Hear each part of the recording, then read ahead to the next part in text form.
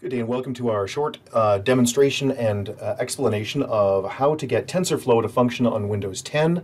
We have a fresh machine here. As you can see in the bottom right, it says activate. We've done virtually nothing with it.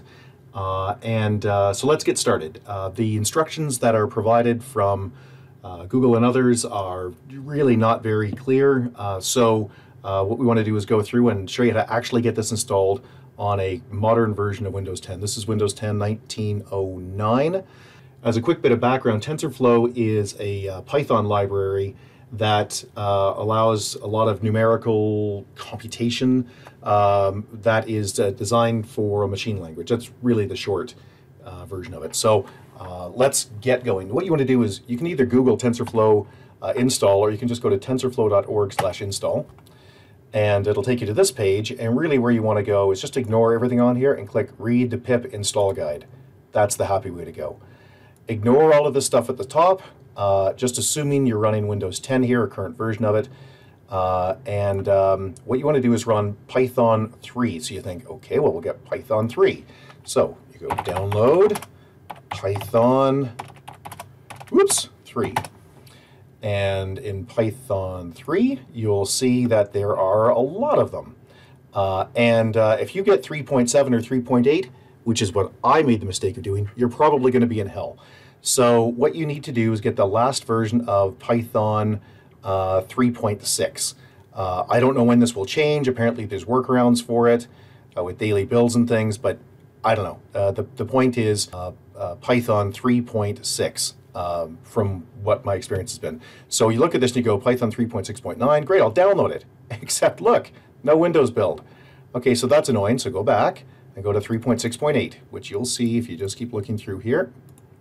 3.6.8 from December 2018, so about a year ago from when this video is being recorded.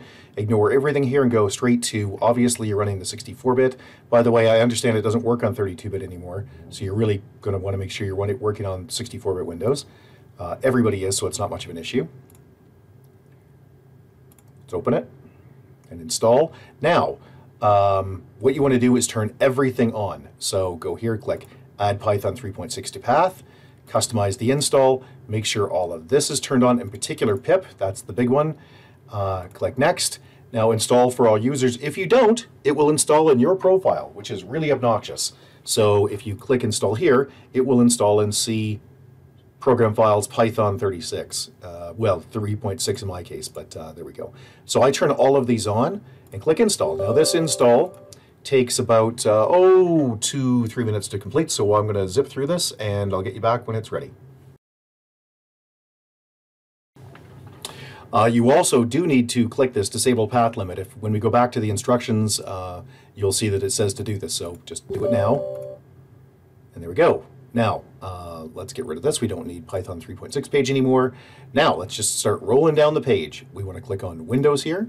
And so as it says here, you need Microsoft C++ 2015 Redistributable Update 3. So you can click the link that they have, but it doesn't work very well. It takes you to Visual Studio, then you got to drill through that. So I just Google the thing and you'll get it much faster. So there it is. How's that for easy? And download and take the 64-bit.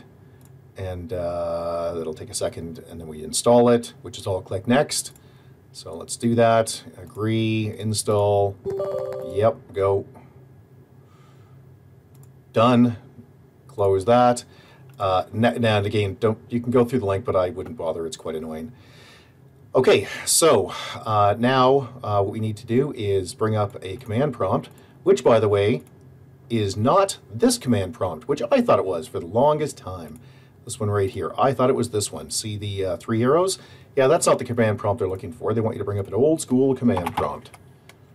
So I ran this as an administrator, even though it doesn't say to you. I don't know whether you have to or not, but that's what I've done. And then just run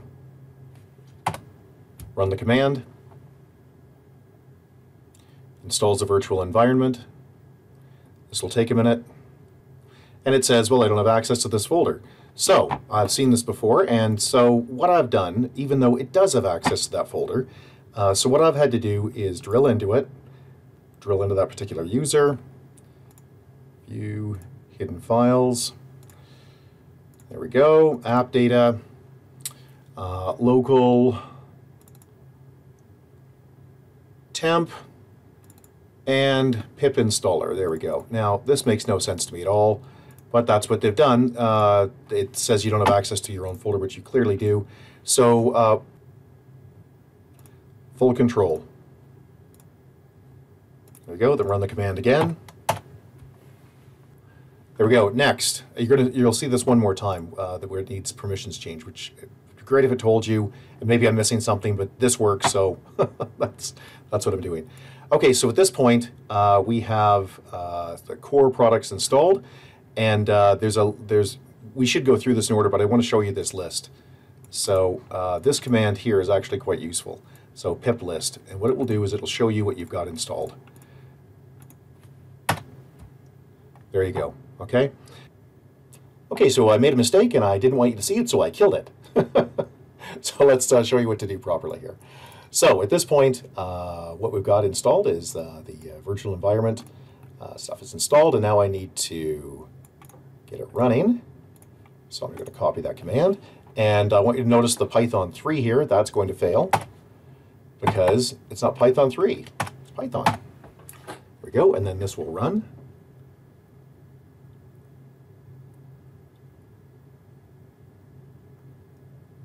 There we go. Now, what we need to do is activate the virtual environment, and I'll show you what that actually has built. There we go. So when I go into C, Program Files, Python 36, which is where this started, it created a venv folder, and you can see there's the information and the virtual environment.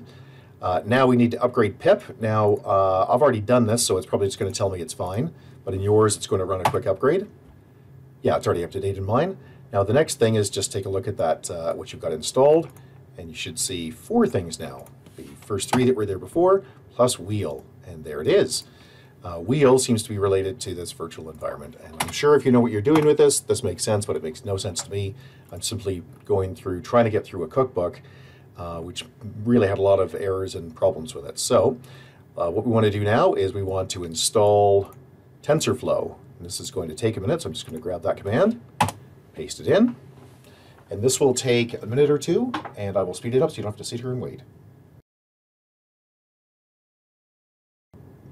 There we go, so that took a good minute and a half, 2 minutes, and that's on a modern Dell Optiplex 5070 with an i7 in it, and a blazingly fast Crucial P1 solid state M2, so yours will probably be a bit slower. Okay, so at this point, all we want to prove is that it's working. So you go into here. Actually, I'm just going to click that copy command there. And let's see what happens. Paste. And there we go. It's up and happy. So that's it. What you can do with TensorFlow, well, you'll have to find other things to read about that. If you have any questions or concerns about what we've shown, then please get a hold of us at www.urtech.ca. Thank you. Bye-bye.